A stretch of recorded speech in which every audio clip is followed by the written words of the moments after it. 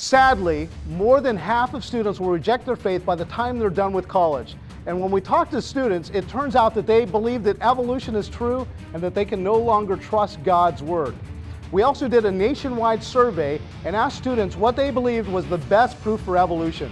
And they said human evolution, the transition from an ape-like creature to modern-day humans. And of course, the biggest icon of evolution is Lucy. So tonight, guys, we're going to talk about Lucy. Are you guys ready to go? Yeah! Awesome. First, I want to show you a picture of how they portray Lucy. You guys have probably seen things like this. Have you guys seen this kind of thing in like a museum or maybe a textbook or something like that? Sometimes they even portray Lucy with an entire family, and it makes it sound like they've got tons of fossils of Lucy, but do you want to see what they actually discovered?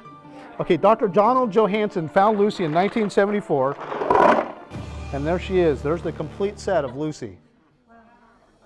Now, please understand that these fossils were not actual bones, but a bunch of fragments that they glued back together, and then they put them into the skeleton, which you can see is only 40% complete. And while this is all they found of the original Lucy skeleton, they believe that she's part of a larger group of fossils known as the Australopithecus afarensis. And they believe that they found 400 specimens of them. And I want to show you a picture of how they've portrayed those 400 Australopithecines. Here's an actual documentary that they've posted on YouTube, and it was produced by the BBC. And what do we see? Skeletons walking towards the screen, and many people come away from that believing that the 400 specimens they have are complete skeletons. But in reality, here's what they found, is they have found bone fragments. Now, this is the Hadar collection, and I should mention that they've got other fragments as well, but you notice that all of this fits on one table. And I should also mention that quite a few of these are just teeth or parts of teeth. And yet they try and make it appear as if though they have complete skeletons. Now remember, they started studying Lucy about 40 years ago, and hundreds of scientists have been investigating these fossils, and yet just recently they discovered that this piece right here actually belongs to a cousin of the baboon. It doesn't even fit into the Lucy fossils. And yet they portray as if they know everything about this group of fossils, and they didn't even realize that they had a wrong bone. Recently, some other scientists have said that Lucy may not have even been a female. They don't even know what gender she was. Now, they believe that Lucy walked upright. That's why they want to call her an ape-man fossil. That's why they say that she was in the line of human evolution. And one of the main reasons they believe this is because of Lucy's pelvis.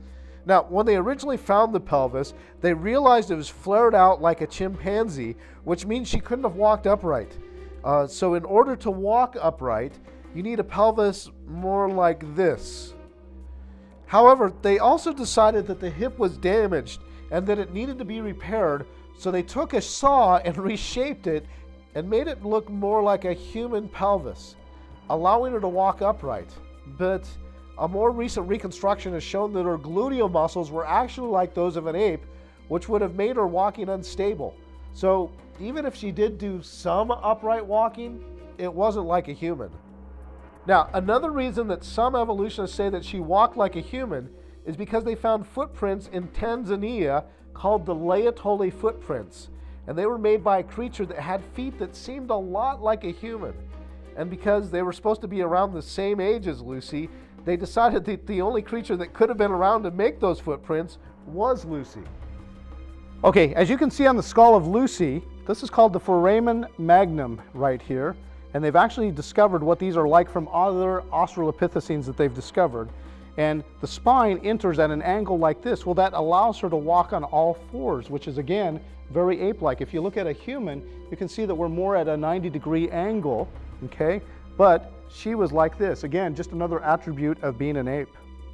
Okay, one thing that we should also point out about the skull is that from the Australopithecines, the other fossils they found out that their inner ears were shaped like the inner ears of apes. Our inner ear is completely different from the Australopithecines, and that inner ear allows us to walk upright. Okay, she had many ape-like attributes. As a matter of fact, here's the bone that enters the wrist down here, and you can see the rounded part actually allowed the wrist to lock into place. And that's what we see with chimps and apes, is they have the ability to lock their hands so they can walk on all fours. Now, if this was a human bone, you would see that it was more flat and straight because our wrists don't lock like that. So once again, this is great proof that she was actually just an ape. And not a human ancestor. How tall do you think Lucy was? Oh, that's a great question. You know, it turns out that Lucy was about 3.5 feet tall, which would be, you know, just an ape, right? Yeah. Okay, another thing that they found when they looked at Lucy is they found out that she has curved fingers. And it looks like her hands were designed to climb up trees, okay? And those are completely different than human hands. All right, I want to show you another picture of Lucy. And what do you notice about Lucy? What's different about her eyes? Yes. They're white. They're white. Her eyes are white. Now, are apes, do they have white eyeballs? Matter of fact, did they go out and dig up white eyeballs? Did they go, hey, look, we've got eyeball fossils, right? Impossible. How did they know that her eyes were white?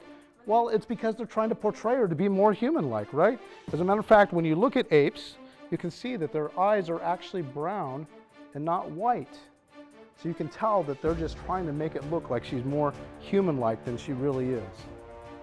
Okay, now the other thing that you notice is when you take a look, they've portrayed her so she looks like she's thinking about something. Do you know what she's thinking about?